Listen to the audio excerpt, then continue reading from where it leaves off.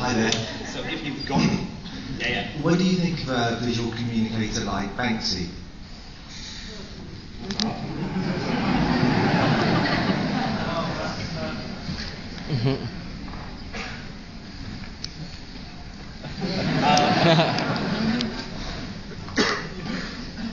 Once upon a time,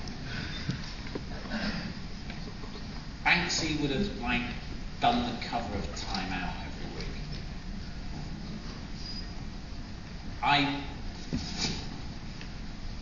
I admired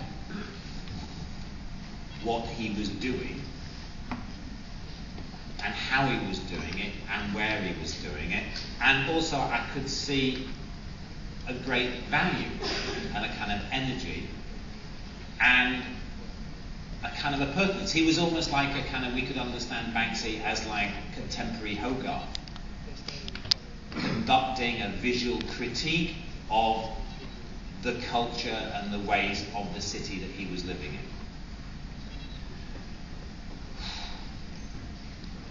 Banksy on a wall, and somebody who buys the wall,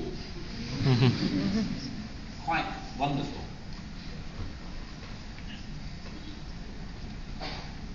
A very mercenary gallery system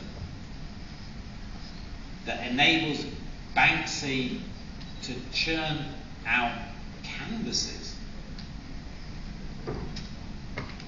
for a fledgling contemporary art market in London that has no idea what it's doing, but so much money to get rid of that they don't care,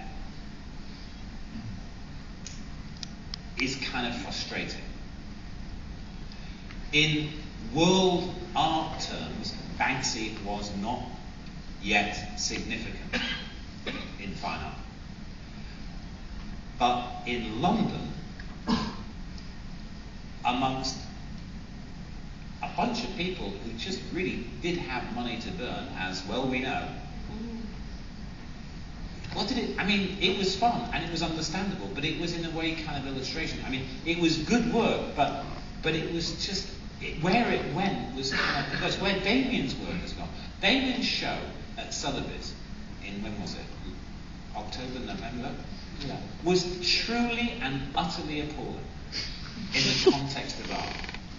I walked around that show and it was almost as if the design department of Selfridges had bought the Damien Hirst brand and churned out a Damien Hirst that Selfridges had licensed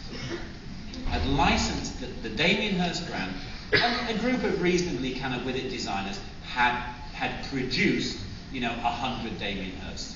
They were utterly hopeless, utterly hopeless, and yet a kind of society and an art collecting market of such new money, so desperate to get rid of it, that it was able to fetch 100 million at auction, was kind of just desperate. But interestingly, since then, a lot of the people who bought actually didn't buy, and they never came through on the sales. And there are some questions about exactly how that auction was engineered. Let's have, we've got time for one more question.